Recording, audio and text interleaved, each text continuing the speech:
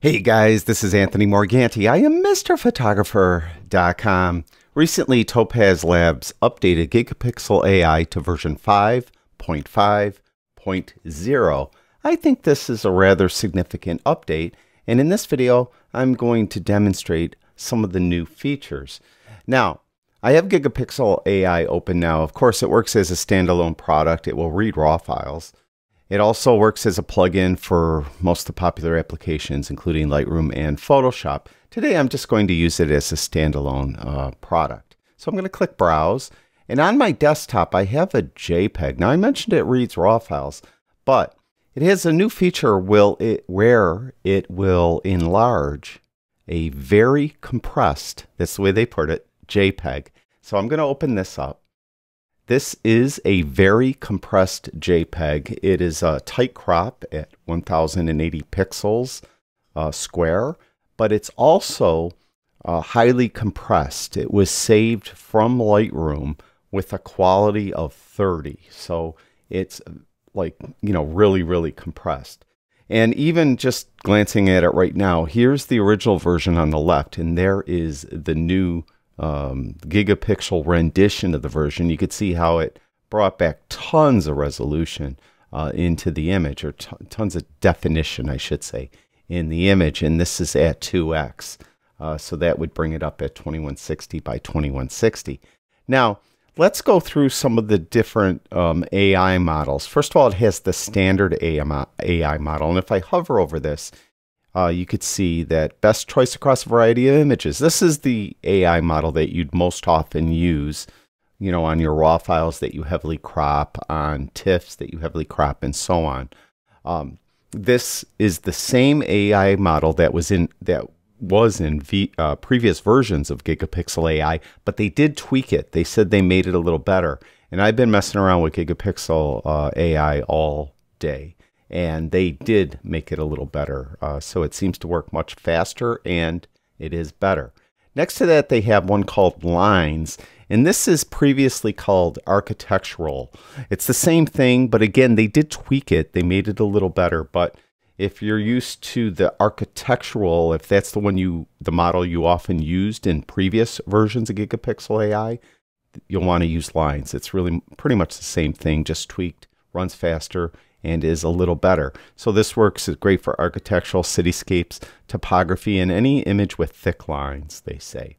The next is art and computer graphics, or art in CG, as they put it.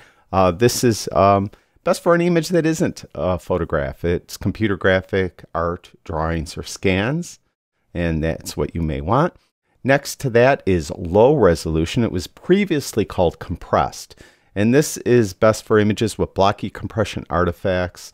This is if you did have a JPEG, maybe something that you downloaded from the internet and has a lot of JPEG artifacts. You run it through this, and it should clean that up nicely. And then this new model, very compressed, best for images with lots of compression artifacts.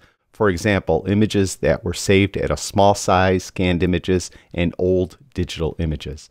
Now, you notice as I'm hovering over all these tooltips are popping up. You do have the option, you can see right here, to disable model tooltips. You could click on that, and then when you hover, that won't reappear.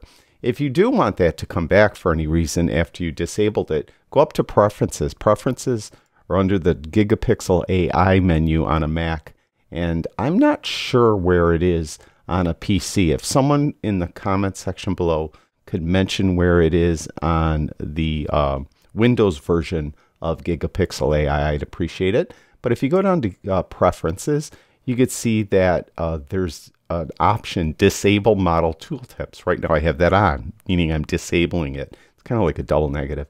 But if you wanted to come back, just switch that.